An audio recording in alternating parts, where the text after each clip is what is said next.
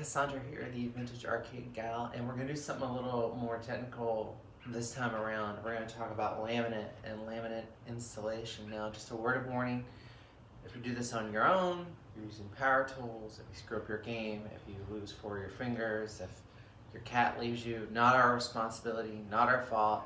Only do this if you're actually comfortable using things like power tools and blades and chainsaws and whatever.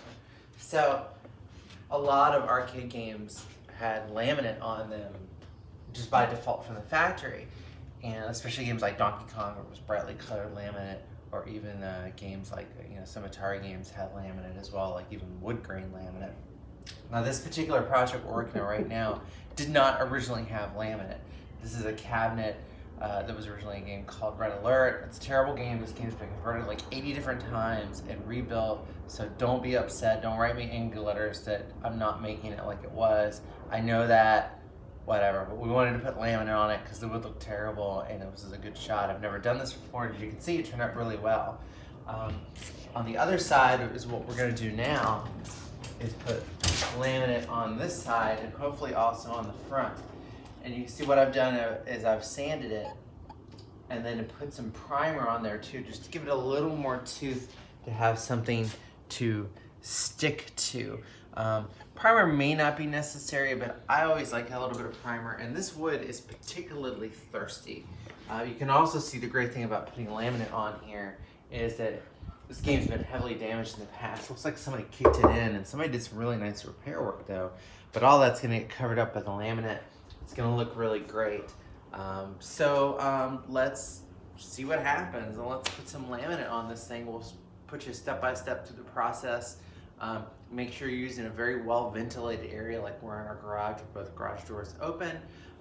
Use a respirator, and you're definitely going to use some eye protection later on, and wear gloves so you don't get stuff on your hands. Okay, let's give it a shot. Okay, some basic supplies you're going to need to pull this off. You're going to need some gloves to put on your hands so you don't get sticky crap all over your hands for the rest of your life. It's a flush trim router bit for your router to kind of trim the laminate as we go. Of course, you're going to need this contact adhesive that the laminate people will sell you. You're going to want a roller and kind of this heavily textured for the glue, and we'll go over that in a second. And this little special, this is what they call like a little, they call it a J roller, but notice it's just a hard rubber piece to help adhere the adhesive together, and we'll show you that in a minute.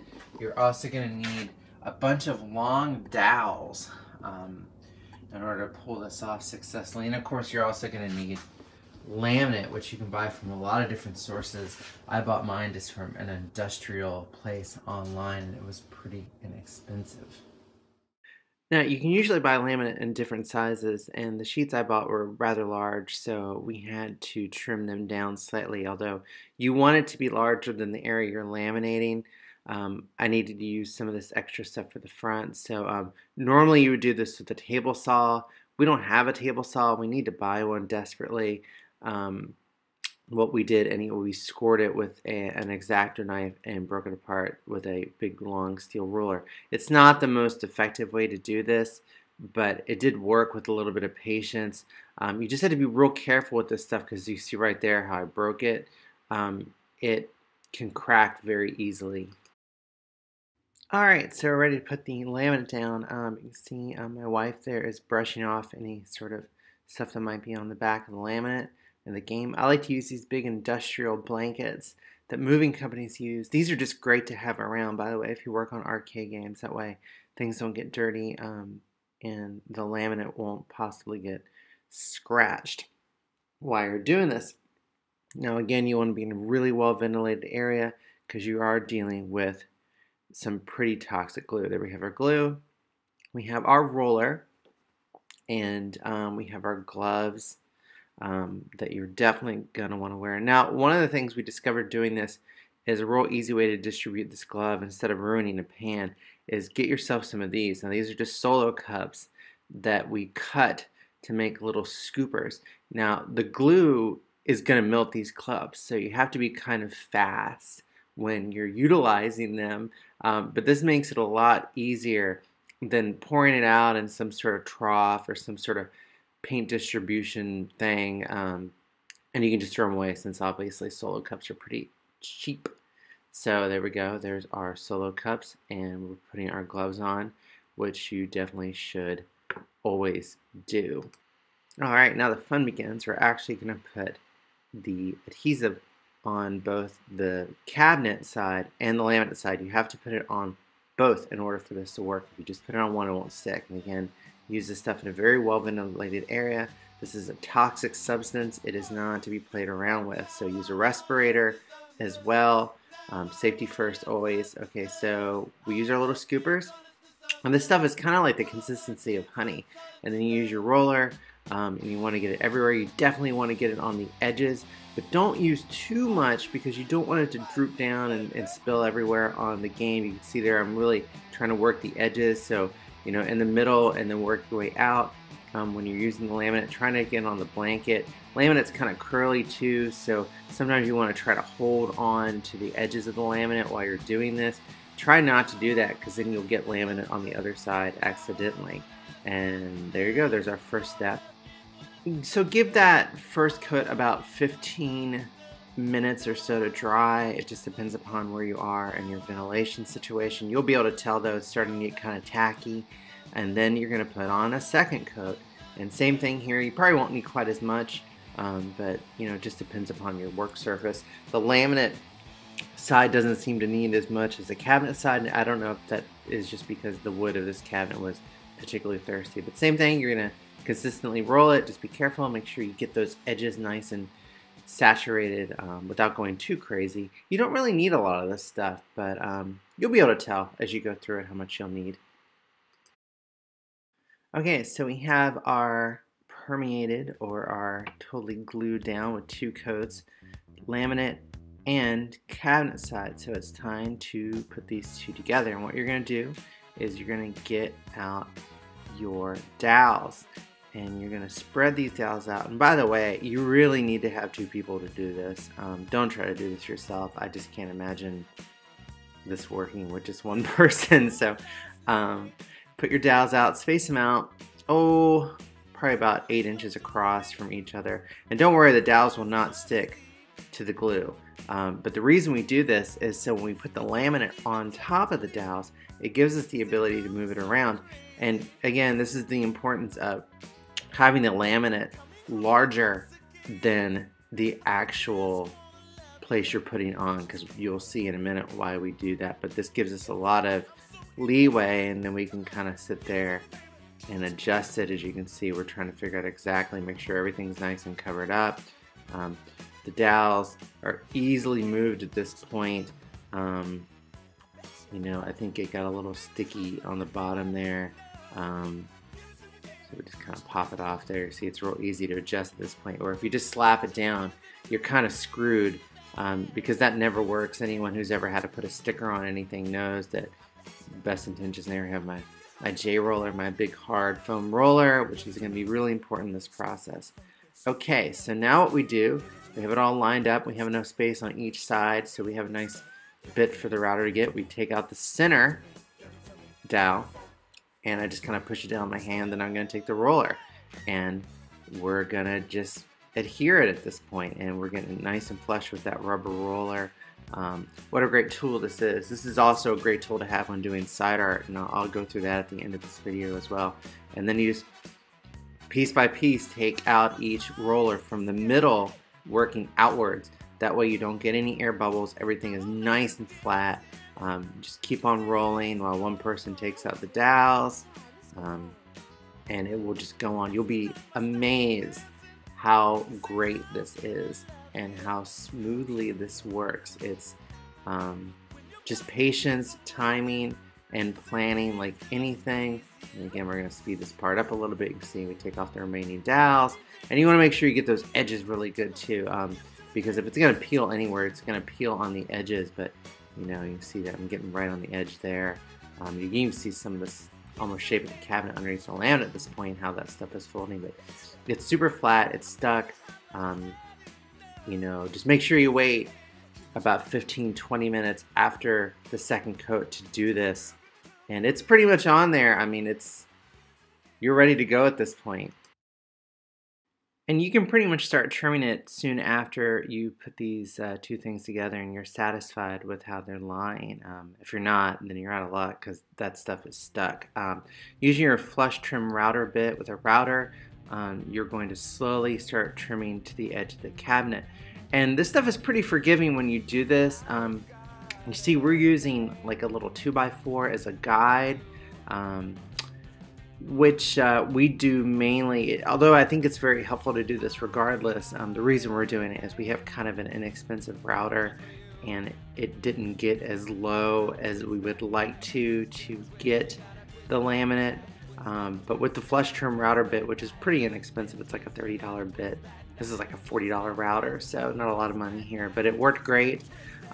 You do have to be careful though, because the edge will be very sharp even when it's cut, and we're gonna take care of that in just a moment. This requires a little bit of patience. I usually always get my wife to do these parts just because I am not as patient as she is, and she's pretty good with these saws. You can see we have a clamp down there, and you can see that laminate is coming off, and it's pretty sharp, like I said, when it comes off, so be careful. The edge will be pretty good, but you may run into some rough spots. So just be careful. We'll clean that up in a second. Now obviously the straight edges on the back and the front are a little bit easier to maintain. When you start getting into the more exotic curvy inside bits of the game, depending upon your game, that's when you're really going to have to do some planning and just take your time. You can see she's making little circular cuts to kind of give her some leeway there to kind of get a little bit more of a pop in there to make sure she has space. And there's a little bit there that was kind of a pain in the neck. And again, you just gotta be patient with yourself and take your time and not rush. And I'm always a big believer, hey, if you feel like you're rushing, take a break, have coffee, go get some donuts or something, and come back to it tomorrow. Nothing is ever a race with these projects, because you're going to keep this game for a long time. You can really see there it's just about done on that side, and it looks fantastic. Nothing looks as good as laminate. It is just so bright and shiny and glossy. So the sides are done and they're looking good, and they're trimmed down to the proper size with the router. Now the bigger challenge is yet to come, because we want to do the front as well. And then you can kind of see there's a little bit of a lip between the sides and the center, which means the fit has to be pretty darn close. We're not going to be able to trim the left and right hand sides, only the top, and then we'll have to cut the middle out for the coin door. Now in a perfect world, what would happen is we build the cabinet ourselves, and we would just put these laminate pieces on and then assemble the cabinet. Unfortunately, don't always have that luxury when you are restoring a cabinet. So what we're doing here is we cut out a piece of laminate, and then we measured it and trimmed it to size, making it a little bigger left to right. And then we continually went back and measured it, and then would take off another 1/16 of an inch and whittle it down to size. This is a pretty common technique with woodworkers. When you're not quite sure, you just keep on taking a little bit more off, and eventually you find the right fit. Once we were happy with the fit, and again we go back to gluing again. So same process. You have to be a little more careful in a confined area, obviously. In a perfect world, I would have had a smaller roller to do this section. You just want to make sure you don't drip glue everywhere, especially in that area around the coin door. In fact, if you really want to, I put a little tape there just because I didn't want to get those wings all gluey. I was concerned that the blue tape might bleed once it hit the glue, but I think I was fast enough taking it on and off, or it didn't really matter. So here we go, putting our glue back on, or our laminate adhesive I should say, and spreading it as thoroughly, getting those corners as close as I can. And same thing that we did before. Okay, so about 10-15 minutes from the first coat, and then you put the second coat on, wait about 15-20 minutes until it's tacky, and then you're ready to put it on there. I have my dowels. This is a little bit difficult, and we really didn't know quite how to do this because we wanted the edges to be perfect, and we were afraid we went from the center out, we would run into alignment issues. So we did the inside edge first, and we got it there, and it actually worked out really well. We had one little corner, boink, right there. You can kind of see me trying to get it in there. That didn't quite go in as well as we wanted to, but we were able to kind of pop it in there. It cracked a tiny bit on the very bottom. I don't think anyone will ever see it, but you know, what can you do? I think that the lesson here I could pass on is it's better to be a tiny bit smaller than try to be directly on there. So now we have our router, and because of the lip, sometimes this created a little bit more of a challenge to use the router. You know, the bottom is not so bad, but here we had to kind of build it up a little bit. You know, this was just kind of a pain in the neck. And again, if you've got a weird cabinet, you can see why this is going to become problematic. And I guess in a perfect world, again, maybe you could disassemble the cabinet if it wasn't too much of a pain in the neck. That might create its own problems just depending on the cabinet. And a lot of cabinets are flush on the front, so maybe you won't run into this as much as we did. And this cabinet's been even modified a little bit. And when I do the full-size video of this game and everything we're doing with this game, you'll kind of see why we had to modify it a little bit from what it was. And we're using a clamp.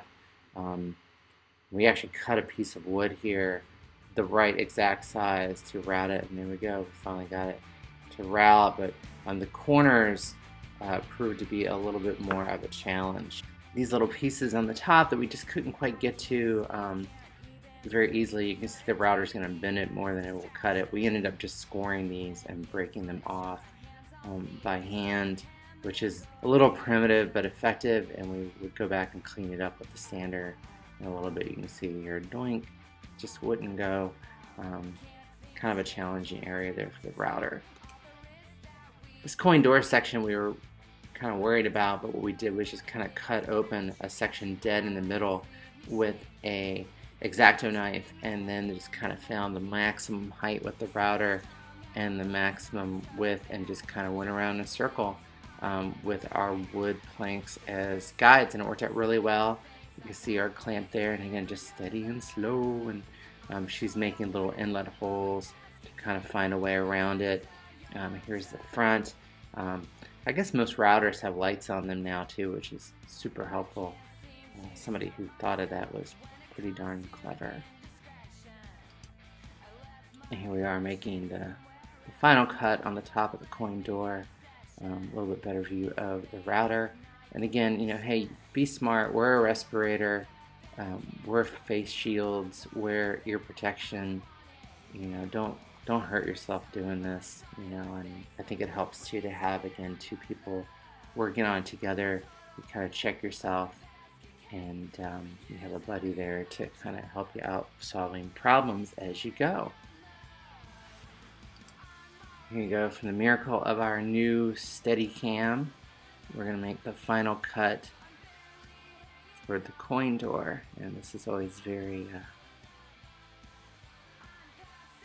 happy moment here when you do something complicated like this and it all finishes. Very satisfying. You hear that ka-chunk, and there you go. There's the coin door. And you can kind of see the jagged edges there. So again, this stuff is pretty sharp, so be careful even once it's cut. So the next thing you have to do is get rid of those rough edges, and they are very sharp. And you have to do this, otherwise if someone touches your game, they're probably going to get like a nasty paper cut. And so what I have here is a little detail sander I love using. I'm using like 150 grain sandpaper. I guess you could go finer. This seemed to be working out pretty well there for me. And I like this little detail sander for these kind of jobs. You could probably use a sanding block or a file if you wanted to, but this worked great. I feel like I have a lot of control with this little tool. If you don't have one of these, you should get one. It's super handy. They're not that expensive. They're like 50 bucks or so. I think they get you with little sandpaper refills. It's kind of like inkjet cartridges to a printer. But anyway, see, I'm just kind of getting those, especially those corners and areas, right at a 45-degree angle. And that way you can actually touch it and not kill yourself. At this point too, I'll just kind of tell you, if you happen to get any glue on the laminate itself, don't panic. What you can do is take a little acetone and a rag and kind of using swirly motions, it will come right off. Don't use like a green scrubby pad or anything like that. You will scratch the laminate. We made that mistake. Don't make the mistake that we made. Just use some acetone, well ventilated area of course when you're using that stuff, and take your time. I also like to keep this stuff clean, so I use a lot of Windex for smudges, and that seemed to get it off. Laminate's pretty stern, strong stuff, so you can usually do okay. Just don't use anything abrasive. Now, as a bonus here, we decided to go ahead and put the side art on just because we were so excited about the game, and you can use your roller here too. And just a word of advice: when you put side art on like this, it's not full coverage side art, go ahead and take a level reading with a level of your game and make sure the game is perfectly level, and then make sure your side art is level. And then I like to mark it with a pencil where I'm going to put it. You can use some blue tape to line it up before you start peeling it. And you can say, hey, I used my little hard film roller again to slowly peel this off again. This should be a two-person process. You'll be better off if you use two people. And you can get a nice air bubble-free thing there. If you do get an air bubble, don't panic. You can always poke it with a pen and use a little bit of a heat gun, but not too much with the heat gun, or you can burn or scorch the artwork itself. And this is always very satisfying here as we take off the protective covering on the art. And here you can kind of see my reasoning. Of course, now you realize, if you haven't already, this is a Mikey game. A very punishing game to play if you've ever played it, but interesting, and we'll go into that, the reason why it's interesting, in a future video. But you can see the white laminate against the white art where it kind of goes off. It just looks great. It really, really pops with that laminate, much more so than any paint you could ever put on there. You could paint and sand for the rest of your life and not get that luminous nature that you will get with laminate. Alright, so from my sketchbook to the actual real game there, and I'm a pretty big planner, as you can see with these projects. And we have our T-molding on there, which is what they call Disc of Tron Blue. It's kind of a light blue. Looks dark in the picture, but it's actually lighter. So pretty happy with what we're at this point. Not really going to go too much more into what we're doing with this game. I'm going to save that for the next video, but you can see it's up and running, it's working, it's playing Mikey. Pretty excited about this one. I never used laminate before, so if I can do it, you can definitely do it. Again, take your time, remember your drying times, remember your 2 coats, well ventilated area, use your dowels, and definitely use a buddy and use safety equipment, and you're gonna just do great. That's all I've got for you. So laminate, you know, it looks great. It takes some time and some planning, but you can do it. And I'm looking forward to doing it again. Maybe making a cabinet from fresh next time, which I've never done before either. You know, you gain these skill sets and then you gain confidence. And you also need to remember not to put your camera on a suction cup mount above the garage door because it will fall. And anyway, that's it. For me, this is all I've got. So, happy hunting and happy collecting. Bonk.